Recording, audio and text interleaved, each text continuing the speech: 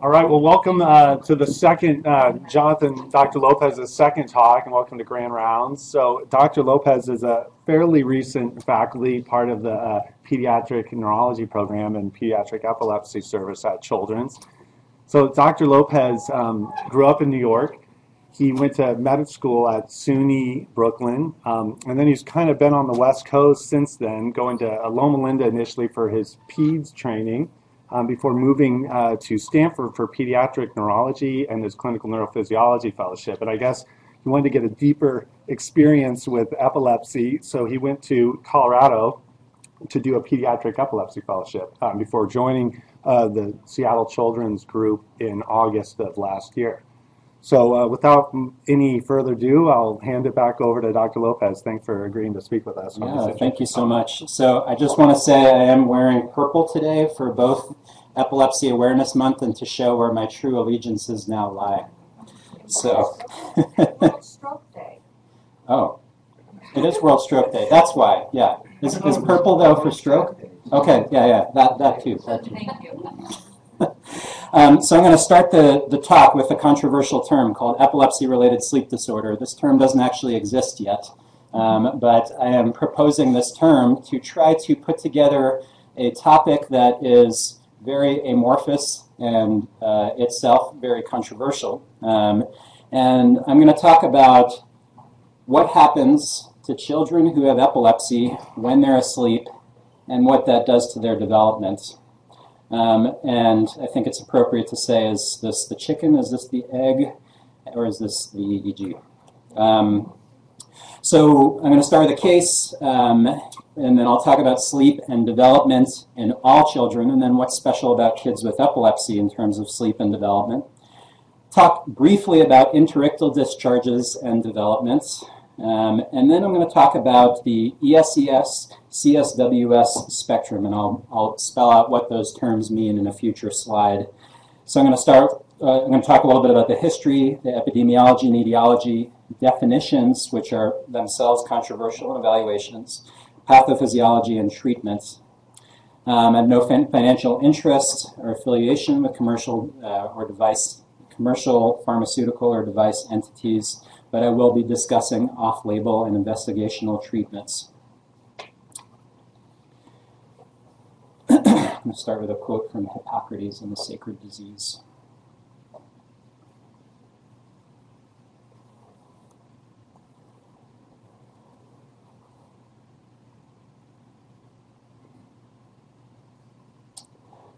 I think that this quote, very much embodies the understanding that Hippocrates had, that there is some kind of interesting thing that happens during sleep that affects patients with epilepsy.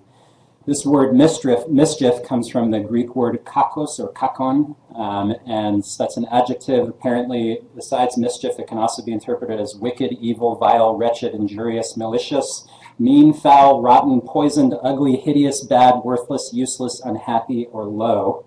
And the root kak also invokes defecation. So we're going to be talking about that today.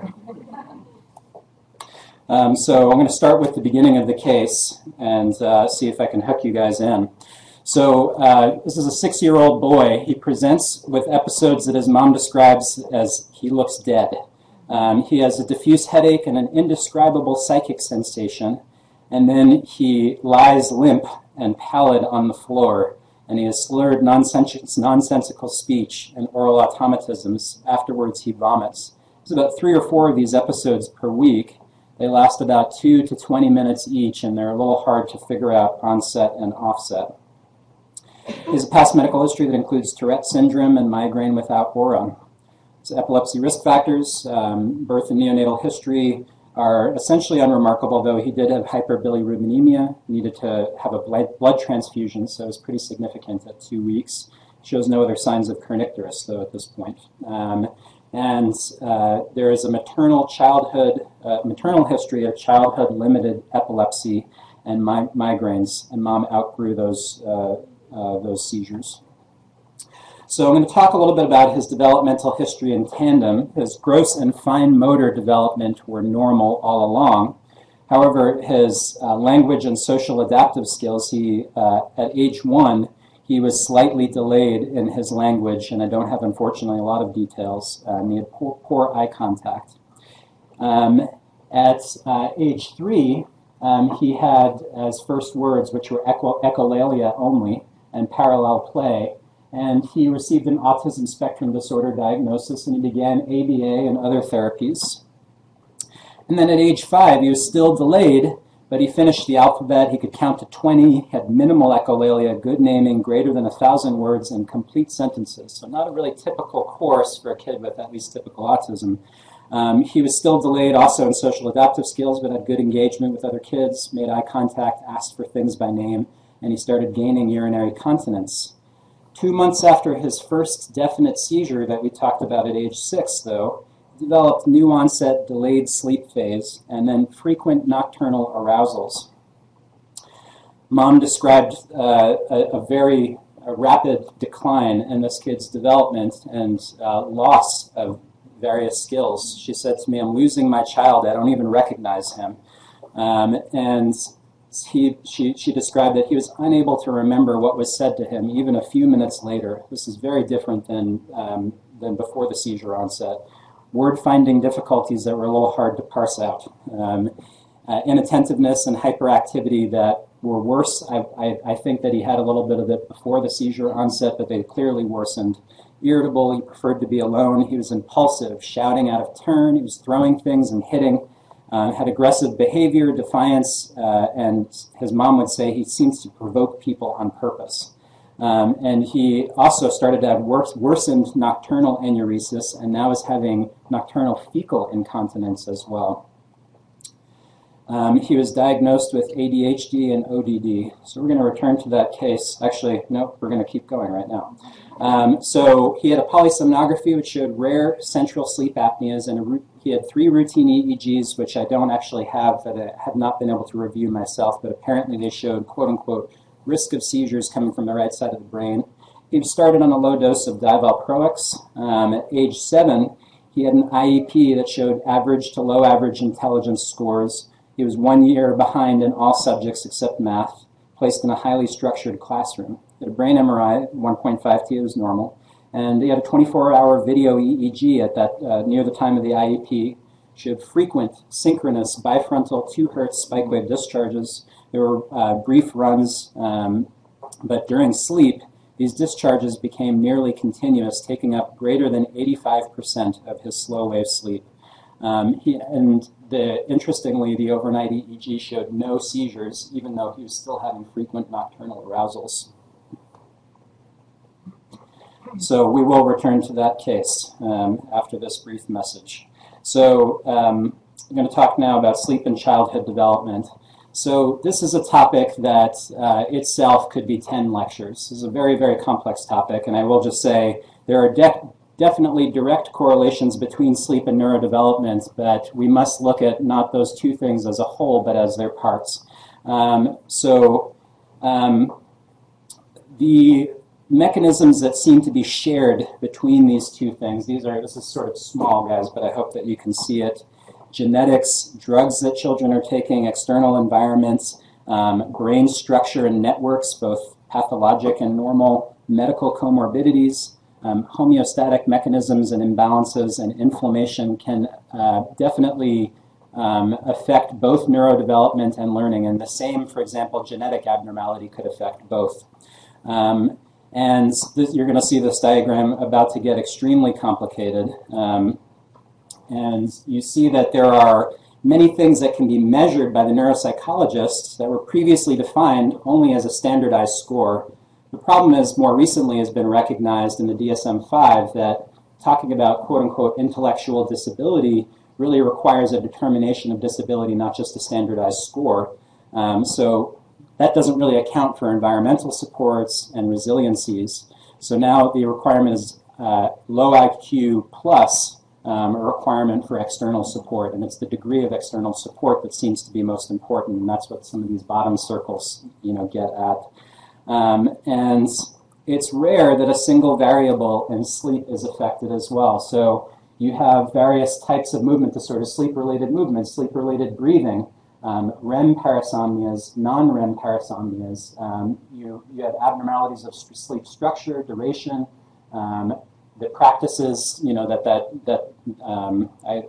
I would say there's a broad thing, a broad group of practices that could be potentially problematic in a family around sleep, and circadian rhythms, which can be different across the age spectrum and with many other variables. So you can see, obviously, this is an extremely complex slide, but there are complex interactions between both sleep and neurodevelopment. So what does the research show us about children who get good sleep versus children who don't get as good sleep? And I will say that the best research available are still, mostly association studies. There are very few clinical trials that really show these things very well. But you seem to have less somnolence in those kids, which seems to make sense. They get better sleep. They are less obese, and that could be a two-way, effect. They seem to have more attention and creativity and reasoning, higher level executive functioning, overall quality of life and learning seem to be better. And this seems to make sense with a good night's sleep. Less good evidence shows that they're less likely to become ill, that if they're teenagers, they're less likely to commit suicide. They have decreased car accidents and generally accidental injuries, better mood, better school performance, and then really not so good research with very weak associations include, less risk-taking, less oppositional behavior, improved working memory, improved behavioral regulation, and improved intelligence. So this is just looking at all children. Now, what about children with epilepsy? 50 to 80% of children with epilepsy have an objective or sleep study or subjective, as in survey evidence of a sleep disorder. That's a huge number, and that's definitely far outweighs the general population. I believe those estimates are more in the 10 to 20% range. So the most common source for our epilepsy, what are the effects of sleep in children with epilepsy are association studies. There are a few trials that have been done, for example, with melatonin or tonsilloadenoidectomy or CPAP. And survey data and objective sleep measures seem to come to the same conclusions that are listed here, but when they do direct neuropsychological evaluations in trials, there's a lot more conflicting data. So like the other kids, decreased somnolence, they seem to have less oppositional behavior and hyperactivity. They actually seem to have a higher IQ. Of course, is that cause or effect, or both?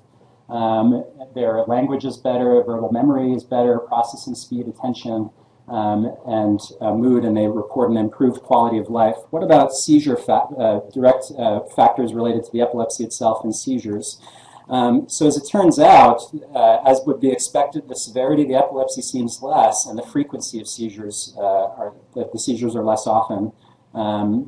And they seem to be on fewer medications. They also seem to be more responsive to medications, and they have not burned through a whole bunch of medications if they're sleeping better. There are definitely a lot of confounds in this population, and seizure frequency and number of medications, IQ, and psychiatric milieu seem to have a substantial effect on the relationship between the sleep and the other variables. Those seem to be the key gateway variables for these kids. So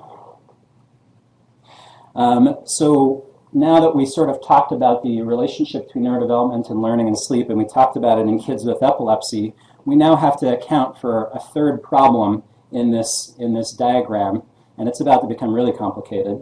In the middle of the diagram, we still have all the same factors that seem to affect neurodevelopment and learning and also sleep, but they seem to affect the epilepsy as well, and be affected by the epilepsy. So I threw all those same bullets in there so you don't have to read them again, but those all are factors that are interacting in this three-way diagram. But what about the epilepsy-specific factors? So epilepsy comorbidities, the seizures while awake, seizures during sleep, how are those going to influence sleep? The postictal state, and epileptiform abnormalities while awake. Of all of those, I'm probably just going to address, for the most part, the epileptiform abnormalities while awake, but the thing that I'm going to try to focus the most on in this talk is just the corner of this very large slide, which is epileptiform abnormalities during sleep. And you can already tell that it's very hard to focus on one of these factors and hold all other factors the same and say that there is truly a causal relationship. But we're going to do our best. So what about interictal discharges in development? In healthy children, about 0.7 to 5% of those children will have bona fide epileptiform discharges. 50% of the children who have discharges will have behavioral or neurodevelopmental disturbances, which makes you wonder, how did they identify them as healthy children? Are these major disturbances? And in follow-up, about 12% of those will have at least one afebrile seizure, and 5% will develop epilepsy, but still a small minority of the total group of those with interictal discharges. So what about children with ADHD? Depending on how you do the study, whether it's a routine or an overnight study, you see anywhere between 5 and 49%. And of course, between all of these studies, what they define as epileptiform is different, whether they use photic stimulation, etc. But they seem to see that the children who have more epileptiform discharges have increased tendency towards impulsivity. And in follow-up, about 3% of those had at least one afebrile seizure, of all those who had epileptiform abnormalities, so less than the healthy children group, which is sort of interesting to me. What about children with an autism spectrum disorder, that's ASD? Roughly similar numbers, and again, those epileptiform discharges really seem to be associated with aggression, and the more intellectually disabled the child with autism spectrum disorder, the more likely they are to also have epileptiform discharges, or is it the other way around? The best available data on those children are 24-hour EEGs that are done from, there was a group in Chicago Medical School that really showed no association between regression and epileptiform EEGs, which is a damning blow against what we're going to talk about, or not. What about people who have epilepsy? What do the epileptiform discharges do? So increased rate of discharges is associated with decreased overall neuropsychological and academic performance. When they looked at various neuropsychological functions, there are two studies that were done out of King's College in London, and there were dominant side discharges that were associated with loss of verbal memory during a verbal memory task, and non-dominant discharges that were associated with not forming short-term memory for non-verbal memory tasks. And in that group, they brought out two cases that had good seizure control and frequent discharges that were significantly affecting cognitive function, whatever that means. They started an additional anti-seizure medicine, and subsequent routine EEGs showed a reduction of discharges, and the patients reported improvement in cognitive function. So there are other groups that have looked at not just lateralization dependence, but time dependence. So King's College group again, Dartmouth, also looked at the time dependence. When does if there's a spike that happens during a memory task at some point, does that actually influence the timing of the spike and the timing of the encoding of the task versus the retrieval and the maintenance? Does that have any effect? And they found that in the retrieval phase, that seemed to be the most consistent finding from study to study. They seemed to say different things, but there did seem to be a time dependence. In UCLA and in Netherlands, they had similar findings of perception and processing speed. So down in UCLA, is it Schumann and Irwin? Discharges in areas involved in visual perception, especially those discharges that were high amplitude and broad field in the contralateral visual field, impaired performance on visual tasks. Those seem to also be time dependent and, as I said, burden dependent. There are specific, hang on one second, sorry. So it seems like there's a bidirectional relationship between physiologic network oscillations and spikes.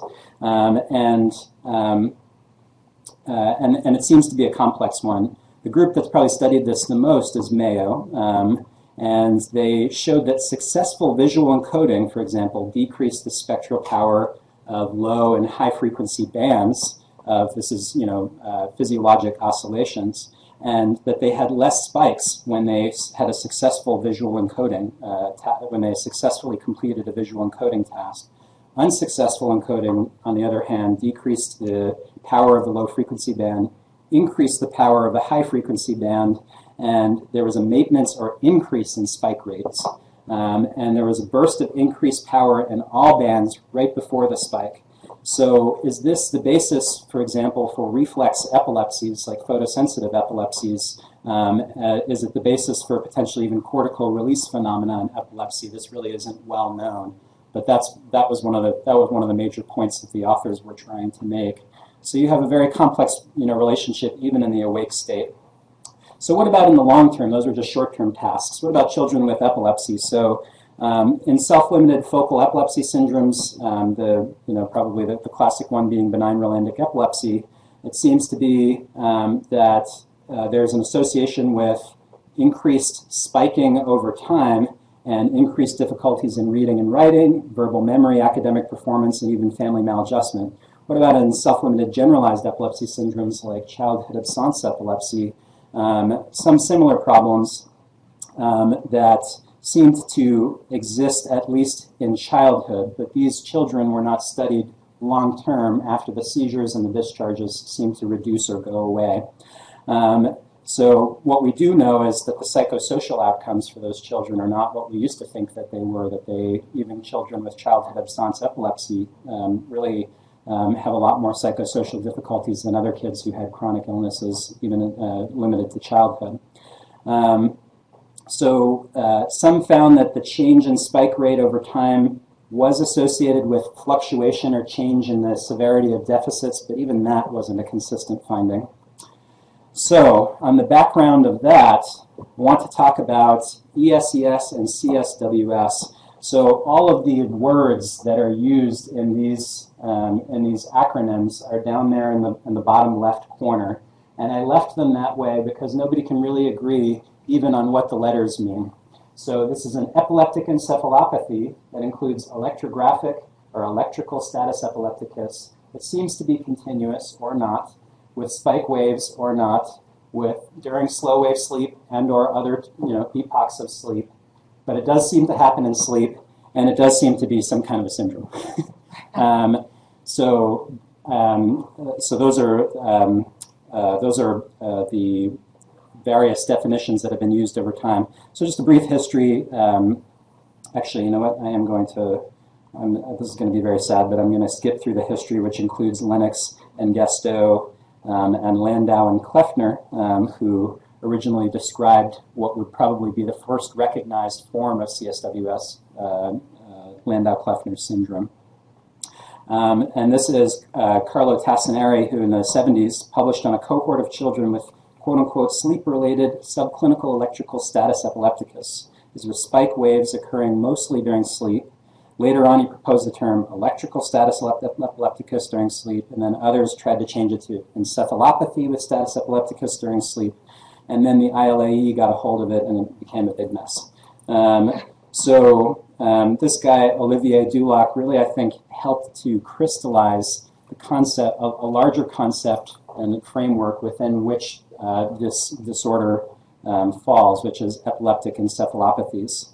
So most agree that it's a type of epilepsy syndrome that involves sleep, and this month the ILAE updated their classification system for status epilepticus. They actually included the epileptic encephalopathies in that system, but they said they're quote-unquote currently indeterminate conditions or boundary syndromes.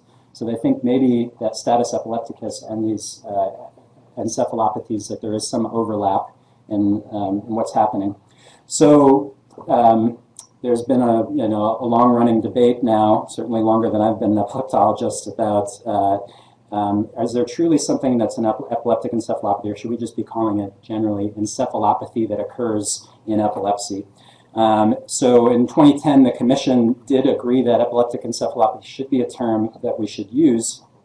This is a commission that gets together and talk about terminology. And so they defined it as an electroclinical syndrome, specified or unspecified, that's associated with a high probability of failure to develop as expected relative to same age peers or regression in abilities, and that presents or worsens after the onset of epilepsy. Furthermore, they said that this doesn't even imply that there's actually a sentence in there that says, encephalopathy does not imply that all individuals with these disorders will appear encephalopathic. Clearly, when we are redefining sort of a term that's one of the basic terms of neurology, we're going to encounter some problems. But I think this does also speak to when you're talking about a developmental encephalopathy in children, we're talking about one part or multiple networks within the brain that are affected and either cause a slowing or a regression. Then the 2001 commission was even worse, but they did try to say that the epileptic activity itself may contribute to severe cognitive or behavioral impairments above and beyond what might be expected from the underlying pathology alone, as well as the fact that those impairments can actually worsen over time. So the 2010 commission didn't even admit that it was the activity itself, but they said it's kind of associated with the onset of epilepsy. So when we talk about these various epilepsy syndromes, and we talk about the epileptic encephalopathies, we can talk about them as a whole, but there are many epilepsy syndromes within that. And this ESES, CSWS spectrum exists within those, entirely within that epileptic encephalopathies. This first described Landau-Kleffner syndrome, which was renamed acquired aphasia and epilepsy, and about 10 other things. Also, I believe, fits entirely within the ESES-CSWS spectrum, so that all kids with Landau-Kleffner syndrome also have ESES and CSWS, but not the other way around. So where does this fit in the larger classification of epilepsies? Well, there's a lot of overlap between what we call the genetic generalized epilepsies and the childhood self-limited epilepsy syndromes that are associated with focal seizures like benign Rolandic epilepsy or occipital epilepsy of childhood. And those overlap with each other, but they also overlap probably with ESES, and then they also overlap with this very specific phenotype, or what used to be a specific phenotype of Landau-Kleffner syndrome. So when I didn't go through the history, but in the history it became apparent that what Landau and Kleffner had described was one type of CSWS, and people kept trying to slightly expand it until they realized that there was a lot more than just discharges going on one side in the centrotemporal cortex. And that is really what gave way to ESES and CSWS as a terminology. So pediatric neurology practices, it would be extremely rare to see these kids. Of course, we don't always check overnight EEGs in all kids, which is one of our biases. Certainly, though, in tertiary pediatric epilepsy centers, we have no problem ordering 24-hour EEGs when kids look sideways once. But 0.5 to 0.6% of all patients with epilepsy and 2% of those undergoing epilepsy surgery meet criteria for, or at least someone's criteria for ESES and CSWS, and there seems to be a slight male preponderance. So hence the one red flower and all the purple ones. So what about the etiology? The etiology really seems to be to vary quite a bit from series to series, but across series, if you put them all together, about somewhere around half seem to have a genetic etiology. And the first studies, all we could get is that there was a family history of epilepsy in about 15% of the entire group. More recent studies, though, including Heather Mefford's group here, have showed associations with copy number variations, and it seems to be that most of those copy number variations, or a large proportion of them, are in cell adhesion proteins. We'll come back to that a little bit later on. And very recently, in the last year, it's been discovered that GRIN2A gene mutations seem to be overrepresented in particular in the CSWS ESES cohort, where they don't seem to be represented in the group with quote-unquote benign Rolandic epilepsy or other epileptic encephalopathies, suggesting that there might be a specific role for this protein in sleep-related spiking and discharges. Then the structural epilepsy, structural causes, again, roughly around 50%, maybe a little more than the genetics. It seems to be that about 10 to 30% of the cases are related to perinatal vascular events, which I found very interesting, and especially those involving the reticular nucleus of the thalamus. Cortical malformations and shunted hydrocephalus also are represented in these in most series. Very rare to see diagnosed metabolic or mitochondrial disease. The one case that's been described that I could find talked about a complex 1 deficiency. Okay, so we've tried to define it, but how do we actually measure it?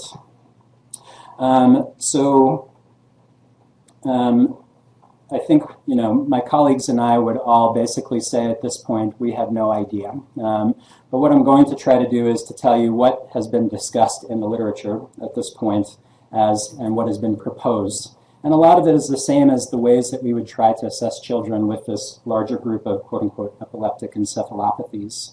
So we try to classify the impairment. Is it global and diffuse, or is it localized? If it's localized, does it fit within a particular network that we would expect it to fit in, or a particular node? And does it seem to correlate with what we see as a structural abnormality on the MRI? Does it seem to correlate with what we see as the EEG abnormality? And or is it just an abnormality that seems to have been identified, by a parent or a clinician? So what about the dynamics? People argue that this must be an age-limited syndrome. We really think that this syndrome is limited to childhood and maybe early teens. There are very few clinicians out there, at least when they did surveys of the clinicians about what is this condition and what ages does it present. There's very few that believe that it persists or initiates beyond age 12. So I want to talk a little bit about the different courses that you can see in these children. So in classic Landau-Kleffner syndrome, there was no personal antecedent. There were 3 stages, and in the acute phase, you'd have over weeks, a 4-year-old would develop focal seizures. They'd be infrequent, they'd be easy to control with medications. Then there'd be a deterioration of language recognition and speech production, and the EEG would show ESES or CSWS with unilateral broad field discharges and a centrotemporal maximum. And then there was a second stage. It was a chronic phase where you'd have stable deficits essentially for about 4 years. Then if you did an EEG at the end of that time, you'd see that the ESES was improving. And stage 3 was the residual phase, where they'd start to recover some language recognition and production. But there'd usually be a mild residual impairment. And then they could stop anticonvulsants without seizure remission, and the EEG would normalize. So that's supposed to be what was classical Landau-Kleffner syndrome, and then the spectrum started expanding. And then people talked about what they thought, at least Tassinari thought, was classical CSWS, which was similar, although there was often a delayed appearance of neuropsychological effects and ESES by up to 2 or 3 years after seizure onset rather than the concurrent onset. The onset of ESES seemed to be associated with increased seizure frequency and types and a tendency towards generalization, to which I would say the seizures increased in frequency, therefore we did the 24-hour EEG. So I don't know that I could say that that's a directional relationship as confidently as the authors have. And the spectrum has been significantly widening since then, both for clinical and EEG assessments. In terms of a clinical course, classically we had to see regression and loss of skills, but really what we are seeing now, if we are including all of these kids in our definition, is that on the one end of the spectrum you seem to see a waxing and waning course. You might see a kid that has a severe deficit, and then they seem to spontaneously improve, and then a couple of months later a severe deficit and they improve again. Then we see these kids that just start to have a deceleration. They kind of fall off the curve with their peers. We see kids that have a stagnation, that not only do they fall off the curve, they just don't actually gain any new skills. Then we see these kids that have this stuttering kind of stepwise or continuous loss of skills. And that's kind of the classic group that's described. And then we have this group that's failure. They're similar to that stagnation group, but they never actually developed any skills in one area, such as language, that we can detect anyway. What about personal antecedents? So people have argued that you have to have a totally normal MRI and no antecedents. But again, are we widening the spectrum here to include acquired injury? Do they have to have a visible lesion or not? Do they have to be have no abnormality identified on genetics. And what people have kind of come up with is they've said, like the definition for epileptic encephalopathies, it has to be, if they have any of these things identified, it doesn't seem to account for the degree of localization, the degree or the localization of the deficits. So if you have nonverbal learning difficulties in somebody who you expect, would not have it because they have a left temporal lesion, or a left frontal lesion, is this involvement over broader networks than would be expected for the pathology. So they also, some people propose that you can really not meet criteria for another self-limited epilepsy syndrome, or a self-limited epilepsy syndrome like banana-relandic epilepsy. And some people argue that you have to have good seizure control, because if you don't have good seizure control, how do you know what the contribution of the nighttime EEG is to all of this? How do we even go about, if those are the things we're looking for, how do we actually go about, assessing them? Well, we do our structured evaluations. Some of them are clinic-based, and some of them are more based on inventories or checklists or questionnaires, at least in studies. There are no groups that really have described their practical clinical experience with these things. These are all sort of research-based evaluations. Unstructured evaluations, observation during the clinic is probably one of our most important tools in pediatric neurology, and looking at the way that kids play. The gestalt, which is probably the most often cited feature of, I think they got worse, I think they got better, in even, in the largest studies, basically in CSWS and ESES. So do we believe the report of the parent? Are there some cases where we can believe the report of the patient if they're able to seemingly report it? And what domains do we look at? So instead of just looking at expressive language, now we've started to broaden sort of the domains that we look at, such that essentially we're looking at every domain of neuropsychological development in kids. And it seems that for every domain, there's at least 5 or 6 cases that are reported to specifically affect that domain.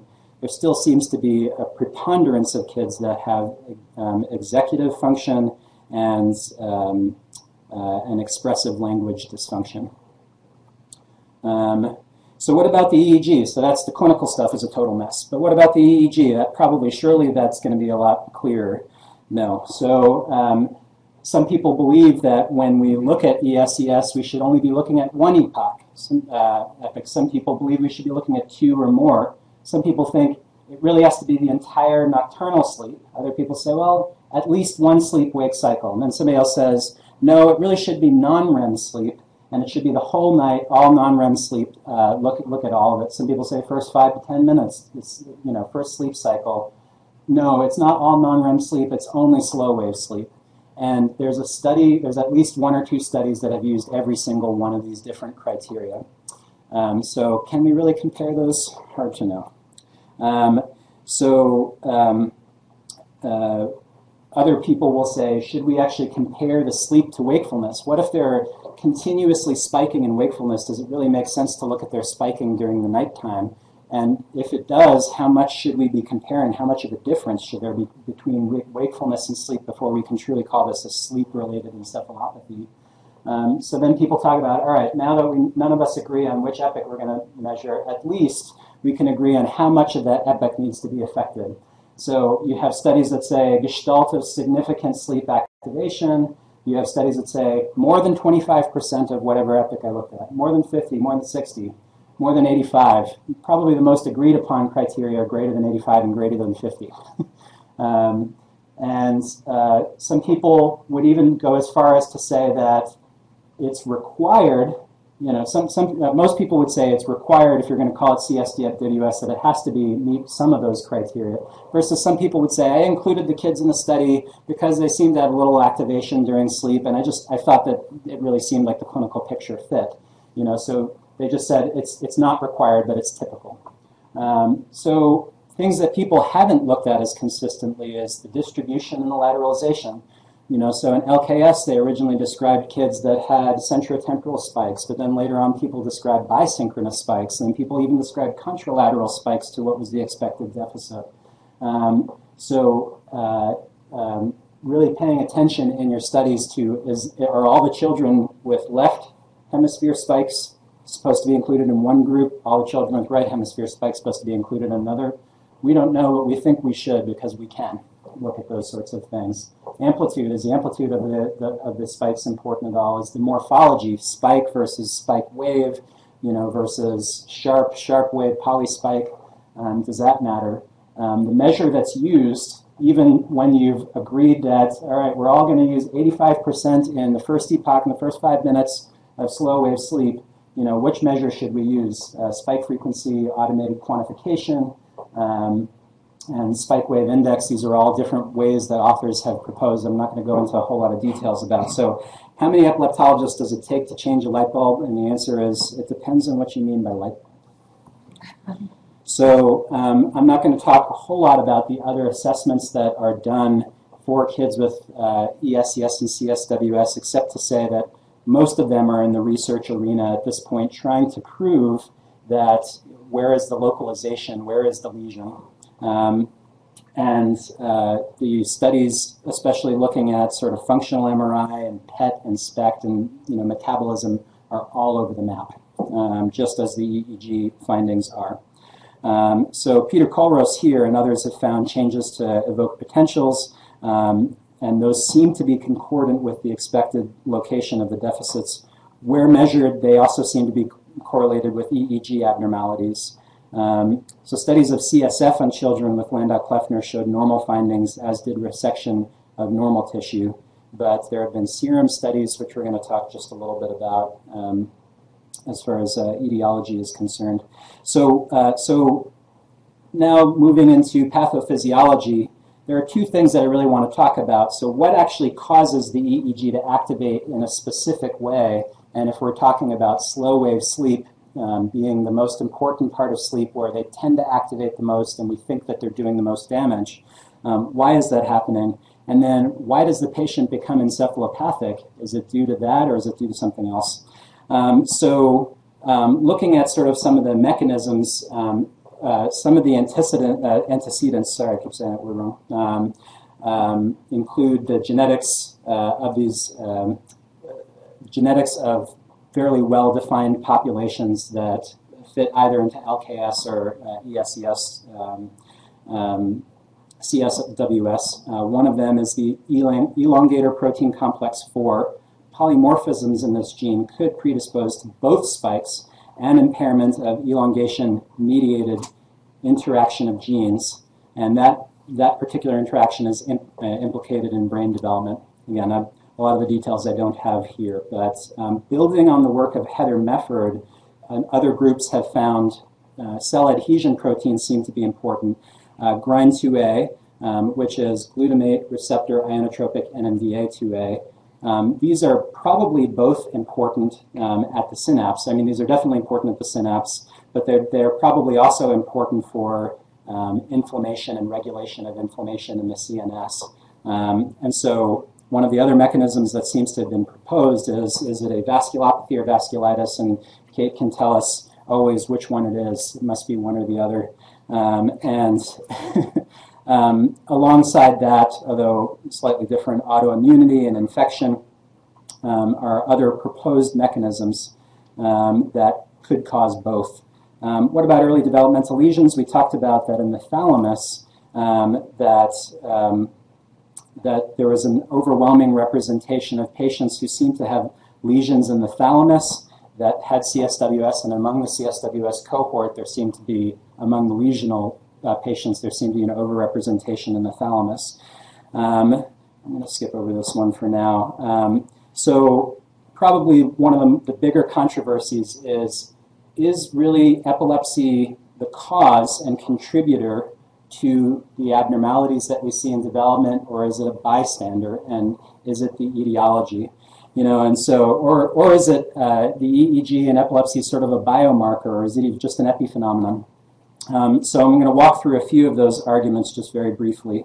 And I'll say, intermediate evidence, not good, not great, that it is a cause includes long-term studies that of children with ESCS that show some relationship. But the most consistent findings are that onset of seizures and ESES, which is usually caught incidentally, up to 1 year before but almost never after the recognized neurodevelopmental changes, might indicate that if the EEG changes are preceding the developmental changes, that they play a role. Clinical improvement, likewise, lags weeks or months behind the EEG improvement when you treat these kids or when they spontaneously improve. And there are definitely a lot of biases, in that type of research, which I'm not even going to go into now, but if you're interested, we can talk more about. What other sort of reason do we have to believe maybe that epilepsy is actually causing these deficits? So we have to look to other epileptic encephalopathies. West syndrome. The outcome in West syndrome is most dependent on abolishing the HIPS arrhythmia, and it seems to be that the earlier the treatment, the more likely that you will have a better or normal neurodevelopmental outcome. What about epilepsy surgery? It seems that improved global outcome occurs even when seizures are infrequent and the resections seem to be more focal. So that suggests that if you have a global outcome or an improvement in global cognition or areas that are distant from the site, that it seems like there are larger network effects going on.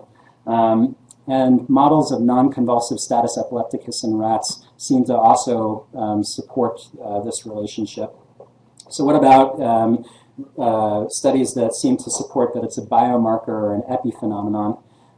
So the short-term studies, we talked about long-term studies before, the short-term studies that just look at an EEG and look at a clinical assessment seem to show no relationship at all. What about the etiology?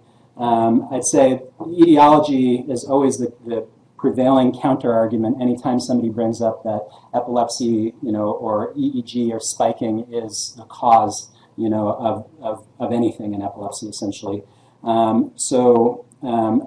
There are a couple of examples that I can think of, again, that go against that, but for time reasons, I'm going to skip over that. What about hyperexcitability? We know that children go through a certain developmental stage. We think that, because of maturational changes that happen to various receptors, including to the NMDA receptor in GRIN2A, this syndrome seems to be age-limited because of those maturational changes that happen. What about hijacked sleep machinery? There's a lot that I could talk about here, but suffice it to say, you notice that there are the machinery that's involved in producing sleep spindles seems to also be able to produce spike wave discharges, particularly thalamocortical loops. And I'm going to skip over this. So just wanted to talk a little bit about treatment. There's definitely a lot of literature on LKS and particular developmental interventions that are done for LKS that seem to really substantially improve the language outcome. The issue is if you just give a kid a medication, try to get the pattern to resolve, but you don't actually rehabilitate them, they won't improve. Suffice it to say that there is less good data in functional and rehabilitation interventions for kids in the broader spectrum of CSWS and ESES. So about pharmacological interventions, the long and the short of it, there was a meta-analysis very recently that looked at 112 articles covering 950 treatments, 575 patients. These are still relatively small numbers. And the endpoint was any EEG or cognitive improvement, so any of those things we talked about. And it seemed to be that steroids had a much better outcome than any of the other interventions that were tried as far as pharmacologic interventions. But among the other ones that are more often tried, high-dose diazepam is very popular. But our typical anti-epileptics have been used definitely successfully in case reports and small case series. What about mood, behavior, and attention? Can we directly address those apart from addressing the epilepsy? And it really seems people don't have a lot of good experience with that. They try it, it doesn't seem to work. What about non-pharmacologic interventions? Very small numbers for ketogenic diet and VNS showing some improvement. A lot of different surgeries have been proposed, but these are usually in the context of patients who have medically intractable clinical seizures. And what about time? You know, we know that this, you know, in some of these kids, or a lot of these kids, it seemed this epilepsy and the neurodevelopmental issues seem to at least improve or resolve. So when we look at any of our other interventions, if we don't have a control group, how do we know that it wasn't just time that improved these kids? We do know when we look at these kids basically as a whole, no matter what intervention we use, that they do seem to lose a lot of IQ points, and then, you know, if we measure them longitudinally, they may gain some back, but it's pretty rare that they would actually gain back to the level that they were before. So back to discussing our case, we tried a whole bunch of different interventions for this kid, which really didn't seem to improve things at all. This was actually before he came to see me. When I first saw him, I increased his Depakote, and it reduced the seizures, but didn't seem to really affect anything else. He had diffuse deficits. He was at a 2 to 3 year old level for social skills and about 2 to 3 years behind in all other skills. Didn't really seem to have any regression by history per se, but seemed to really just have stagnated development around the time of the seizure onset. So when we got an EEG, it showed bifrontal spike wave discharges that were occasional during wakefulness. And then during sleep, he had this pattern, and this is the pattern of ESES, continuous spike wave discharges, left over right, left over right. Not that it really matters. You could flip this around and it would look the same way. But we saw this only during slow wave sleep. So we started him on a course of prednisolone, steroids seeming to be, you know, the best pharmacologic treatment, and seizures initially started improving. We started reducing the prednisolone, and some of the behavior problems recurred, but he had preserved language gains. We went back up on the prednisolone for a couple of weeks and started amantadine. His behavior improved. He was still somewhat impulsive, and he still had some issues with sleep. Then we started weaning the prednisolone again, and his behavior, you know, seemed to be unchanged, at least before the daily dose of amantadine, but afterwards his behavior seemed improved. Month 3 through 6, we tapered the prednisolone off, stopped clonidine, and continued him on amantadine twice a day dosing. His behavior then went back to pre-morbid baseline. He continued to make developmental gains, and his EEG was essentially normal during wakefulness with rare spikes during sleep. So I just called his mom a couple of days ago. He's still on amantadine. We switched his valproic acid over to topiramate for headache control, and he stopped the dexmethylphenidate that he had been taking for quote-unquote ADHD. Mom says to me, "I cry when I think about how he was. He's now like a totally normal 8-year-old boy, seizure-free, headache-free. His IEP shows that he's progressed, you know, from kindergarten to late second grade level. He's almost caught up to his colleagues. No behavior problems at school, and he sleeps well through the night and has no enuresis." So mom's looking forward to trying to take him off of the medicine. So the question is, in this child, was it amantadine? Was it steroids with a delayed effect? Was it Depakote somehow with valproic acid with a delayed effect? Or was it just time? You know, did he improve just like that? So I'm sorry, guys, that I went a little bit long, but thank you for your patience in listening to me.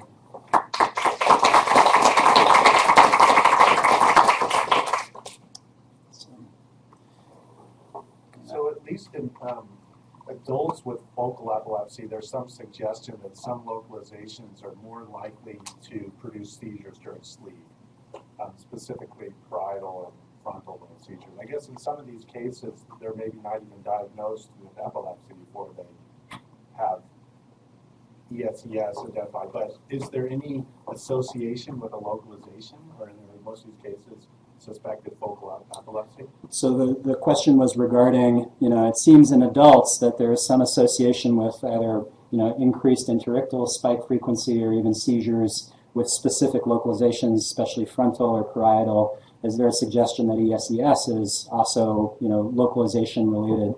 I would say it's probably not by accident that the LKS kids were discovered first. There's still a fairly large representation of those kids. There's probably something special about the periorolandic cortex that makes it particularly likely to activate during sleep, become bisynchronous, and I would say, that gets into the borderland of one of the more common epilepsy syndromes of benign relentic epilepsy, which itself, because it's so common, I would say, might be the reason why we're seeing that more often and seeing that represented more often. Beyond that, the second most common pattern that's been described is generalized, or apparently generalized. So, Can you explain the amantadine?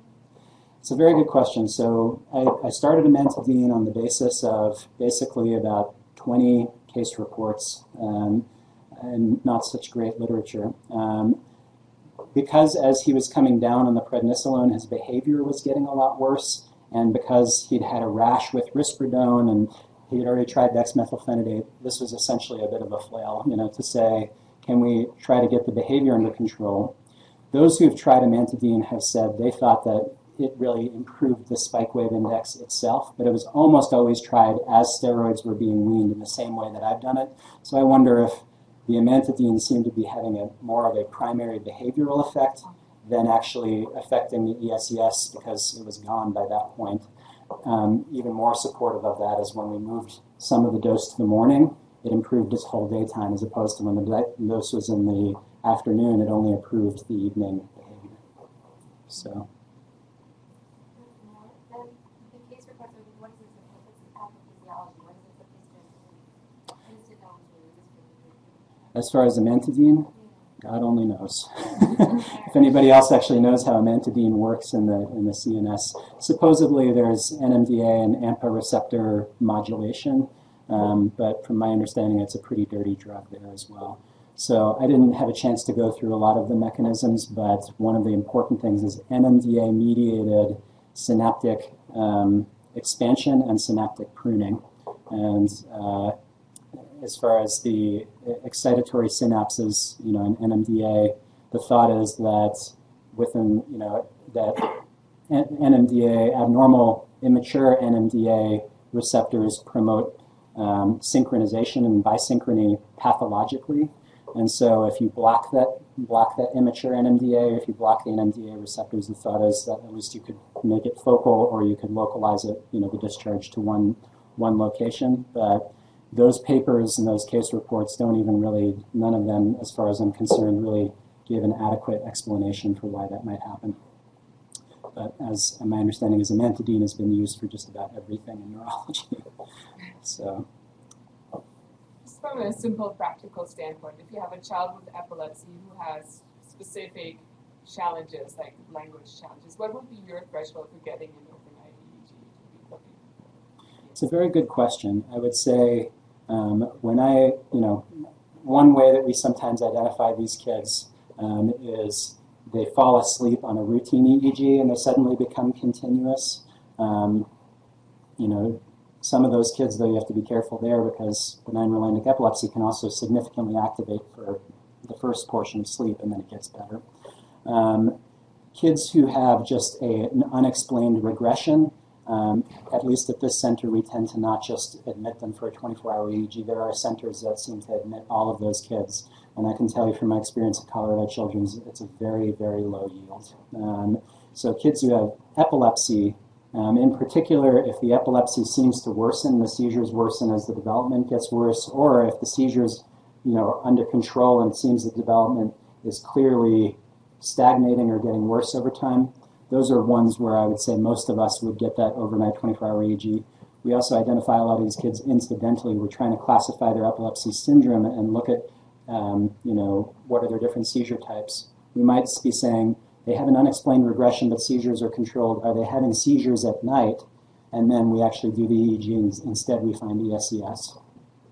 So there are many ways we identify them, and that heterogeneity is probably also important, and those are different populations, basically, that it might mean a different thing in those different populations. So it's a great question. So anybody else, or let me see if I can bring up.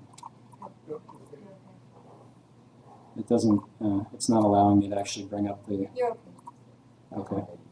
All right. Well, thank you guys very much.